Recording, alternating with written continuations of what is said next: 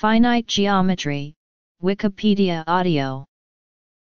A finite geometry is any geometric system that has only a finite number of points. The familiar Euclidean geometry is not finite, because a Euclidean line contains infinitely many points. A geometry based on the graphics displayed on a computer screen, where the pixels are considered to be the points, would be a finite geometry. While there are many systems that could be called finite geometries, attention is mostly paid to the finite projective and affine spaces because of their regularity and simplicity.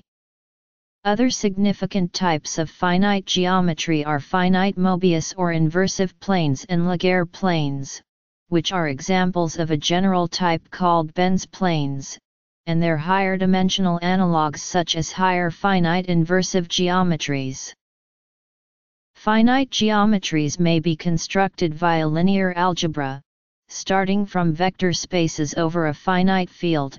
The affine and projective planes so constructed are called Galois geometries. Finite geometries can also be defined purely axiomatically. Most common finite geometries are Galois geometries, since any finite projective space of dimension 3 or greater is isomorphic to a projective space over a finite field. However, dimension 2 has affine and projective planes that are not isomorphic to Galois geometries, namely the non-de Sargusian planes. Similar results hold for other kinds of finite geometries. The following remarks apply only to finite planes. There are two main kinds of finite plane geometry, affine and projective. In an affine plane, the normal sense of parallel lines applies. In a projective plane, by contrast, any two lines intersect at a unique point, so parallel lines do not exist. Both finite affine plane geometry and finite projective plane geometry may be described by fairly simple axioms. Finite planes. An affine plane geometry is a non-empty set X, along with a non-empty collection L of subsets of X, such that the last axiom ensures that the geometry is not trivial, while the first two specify the nature of the geometry. Each two distinct points P and Q are in exactly one line, Veblen's axiom. If A, B, C, D are distinct points and the lines through AB and CD meet, then so do the lines through AC and BD. Any line has at least 3 points on it. The simplest affine plane contains only 4 points. It is called the affine plane of order 2. Since no 3 are collinear, any pair of points determines a unique line, and so this plane contains 6 lines. It corresponds to a tetrahedron where non-intersecting edges are considered parallel, or a square where not only opposite sides, but also diagonals are considered parallel. More generally, a finite affine plane of order n has n2 points and n2 plus n lines. Each line contains n points, and each point is on n plus 1 lines. The affine plane of order 3 is known as the Hesse configuration.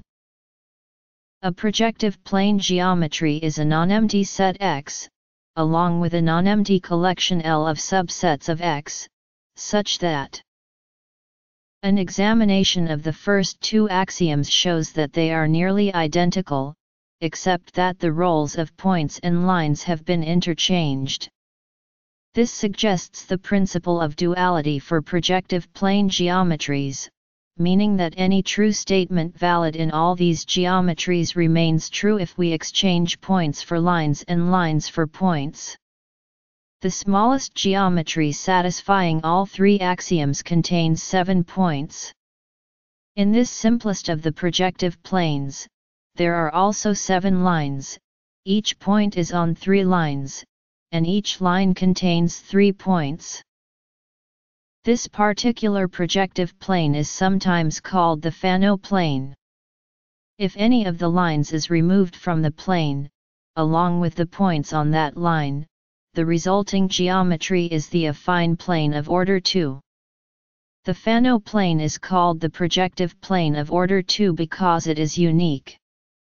In general, the projective plane of order n has n2 plus n plus 1 points and the same number of lines.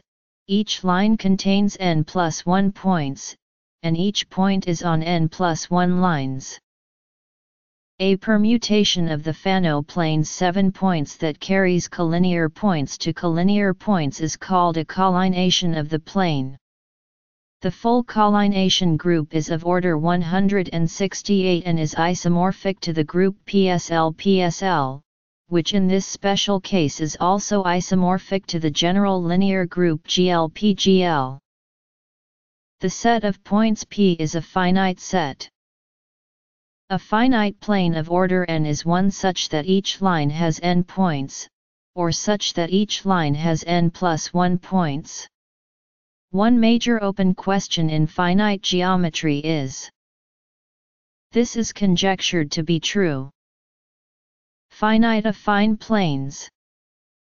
Affine and projective planes of order n exist whenever n is a prime power, by using affine and projective planes over the finite field with n equals pk elements. Planes not derived from finite fields also exist, but all known examples have order a prime power. The best general result to date is the Bruch-Reiser theorem of 1949, which states: the smallest integer that is not a prime power and not covered by the Bruch-Reiser theorem is 10. 10 is of the form 4k plus 2, but it is equal to the sum of squares 1 2 plus 3 2. The non-existence of a finite plane of order 10 was proven in a computer-assisted proof that finished in 1989. See for details. The next smallest number to consider is 12. For which neither a positive nor a negative result has been proved. Individual examples can be found in the work of Thomas Pennington Kirkman and the systematic development of finite projective geometry given by von Stott. The first axiomatic treatment of finite projective geometry was developed by the Italian mathematician Gino Fano. In his work on proving the independence of the set of axioms for projective n-space that he developed, he considered a finite three-dimensional space with 15 points, 35 lines, and 15 planes, in which each line had only 3 points on it. In 1906, Oswald Veblen and W. H. Bussey described projective geometry using homogeneous coordinates with entries from the Galois field GF. When n plus 1 coordinates are used, the n-dimensional finite geometry is denoted Pg. It arises in synthetic geometry and has an associated transformation group. Finite projective planes. Order of planes. For some important differences between finite plane geometry and the geometry of higher dimensional finite spaces, see axiomatic projective space. For a discussion of higher dimensional finite spaces in general, see, for instance, the works of J.W.P. Hirschfeld. The study of these higher dimensional spaces has many important applications in advanced mathematical theories. History. Finite spaces of 3 or more dimensions. Axiomatic definition. Algebraic construction. Classification of finite projective spaces by geometric dimension. A projective space S can be defined axiomatically as a set P, together with a set L of subsets of P, satisfying these axioms. The last axiom eliminates reducible cases that can be written as a disjoint union of projective spaces together with 2-point lines joining any 2 points in distinct projective spaces. More abstractly, it can be defined as an incidence structure consisting of a set P of points, a set L of lines, and an incidence relation I stating which points lie on which lines. Obtaining a finite projective space requires one more axiom. The smallest projective 3 space. In any finite projective space, each line contains the same number of points and the order of the space is defined as 1 less than this common number. A subspace of the projective space is a subset X, such that any line containing 2 points of X is a subset of X. The full space and the empty space are always subspaces. The geometric dimension of the space is said to be n if that is the largest number for which there is a strictly ascending chain of subspaces of this form. A standard algebraic construction of systems satisfies these axioms. For a division ring D, construct an dimensional vector space over D. Let P be the one-dimensional subspaces and L the two-dimensional subspaces of this vector space. Incidence is containment. If D is finite, then it must be a finite field GF, since by Wedderburn's little theorem all finite division rings are fields. In this case, this construction produces a finite projective space.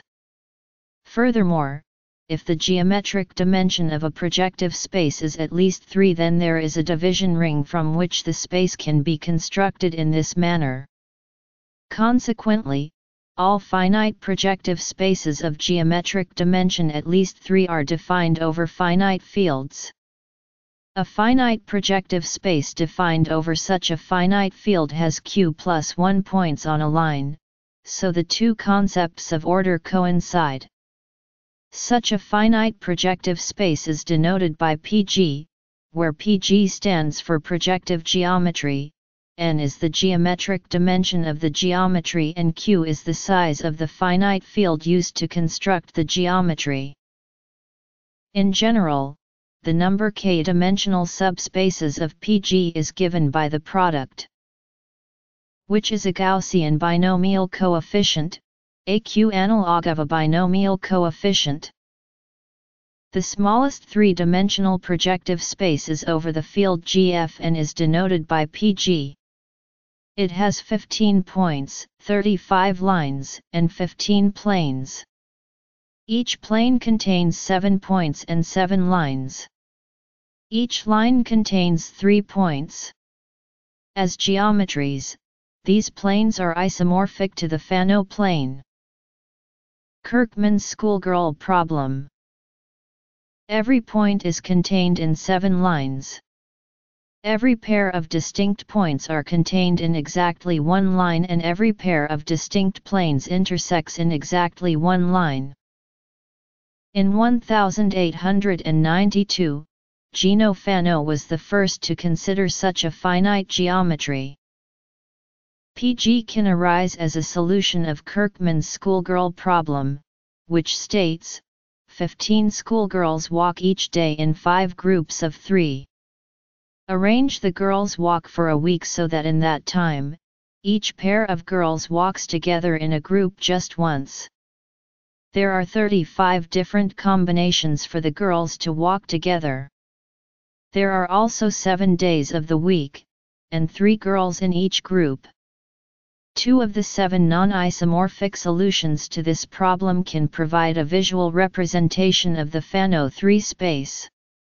Some diagrams for this problem can be found at Notes.